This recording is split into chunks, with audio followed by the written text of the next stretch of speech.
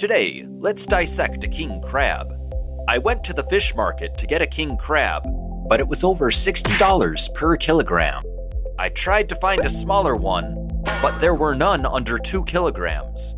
This is because king crabs are enormous creatures that can grow up to 180 centimeters across and weigh more than 10 kilograms when their legs are fully extended. When I was worried about the high cost, a store owner kindly offered me a frozen king crab for free. To show my appreciation, I will produce a video with this king crab. Fishy science. Ta-da! Here is a king crab. Isn't it huge? The king crab features a hard, pentagonal shell with short spines. Not only does the shell have spines, but the legs do too. What kind of creature is the king crab? First off, a quick look at the king crab shows it has a forehead angle and eyes on the top of its shell, 2 pairs of antennae below the eyes, and many appendages around its mouth. Inside the appendages are jaws for cutting up food. And after the king crab catches its prey with its claws, it uses the appendages and jaws around its mouth to eat.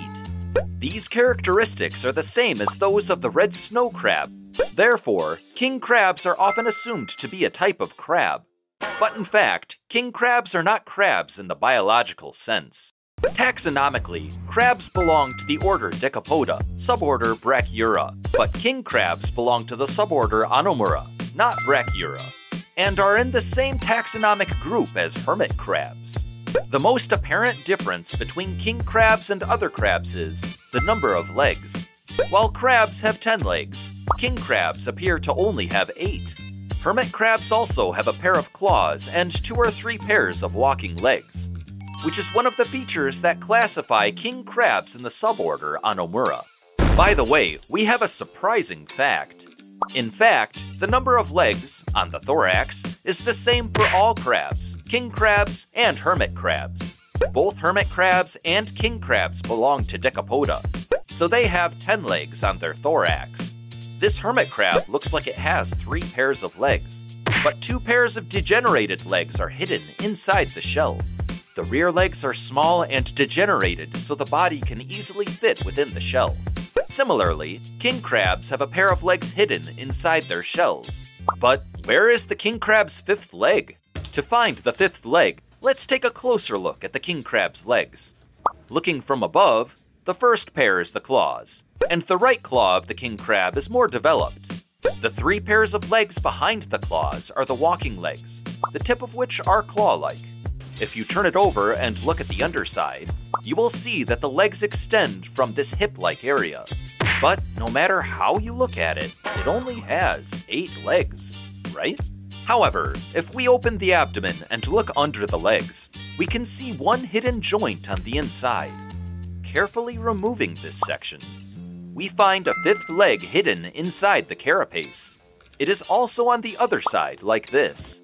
Like hermit crabs, king crabs have a pair of small legs hidden inside the shell. The 5th leg is not used for walking, but for other purposes, which we will discuss as we dissect the king crab. And the reason king crabs and crabs appear so similar despite being in different taxonomic groups is that, like hermit crabs, they diverged from an ancestor that had a long abdomen, but evolved in a similar way to crabs, convergent evolution, with a folded abdomen and a flattened shell, so the red king crab is also a crab. Therefore, king crabs have a folded abdomen like crabs. Here is the abdomen of a folded king crab. When the abdomen is spread out, there is an anus at the tip, and if you press this part, feces comes out. The male king crab can be distinguished from the female by the shape of its abdomen. The male has a narrow, triangular abdomen, while the female has a broader abdomen to easily hold its eggs. Curious, isn't it? Next, to look at the legs more closely, if you cut one off and observe it like this, you will see that the leg is divided into several parts at the joints. This is a characteristic of arthropods to which king crabs belong, and they can move freely because they can bend at various angles with multiple joints like this. King crabs use these 3 pairs of long walking legs to move long distances along the seafloor. So, when you remove the outer exoskeleton of the leg and look inside, you will see that it is full of muscles. These long, large legs are packed with muscle, which is why king crabs are prized as high-quality food. Inside the leg muscles is this plastic-like substance, called a tendon. These tendons connect the muscle to the exoskeleton, and, like human tendons, transmit the movement of muscles to the bones. To learn more about tendons, watch this video. Now, let's remove all the remaining legs like this, and look at the inside of the torso. First, we cut open the cephalothorax shell with scissors to see the inside. The gills are arranged in such a way that they overlap each other.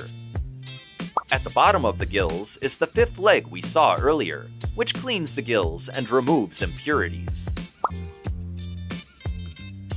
Next, in the center between the gills is the heart, and above that is the stomach, the digestive organ.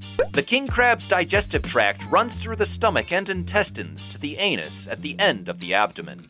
Therefore, if you insert a pair of tweezers into the anus, you can see that it is connected to the intestines as shown here. And on the other side of the shell, there was something like a white string.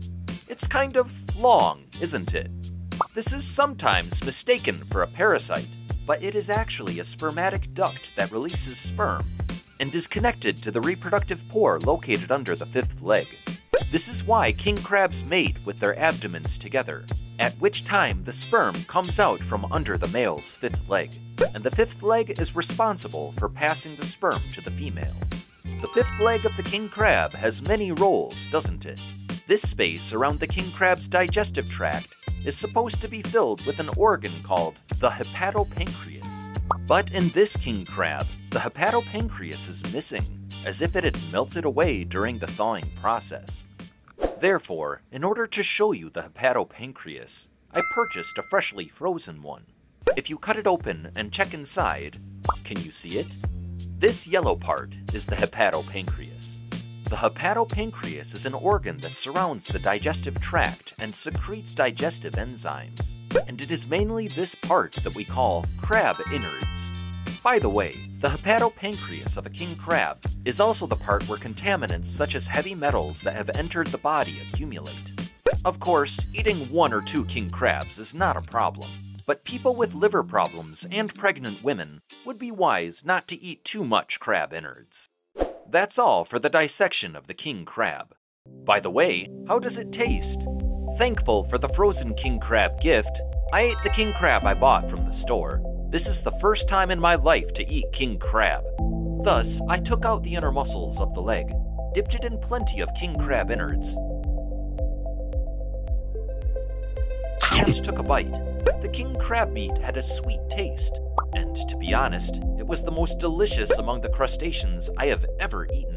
In particular, the fried rice with crab innards is the best. But considering the price, I wonder if I can eat it again in the future. That's all for this video. If you enjoyed it, please subscribe to our channel. This was Fishy Science, where science reveals all things mysterious.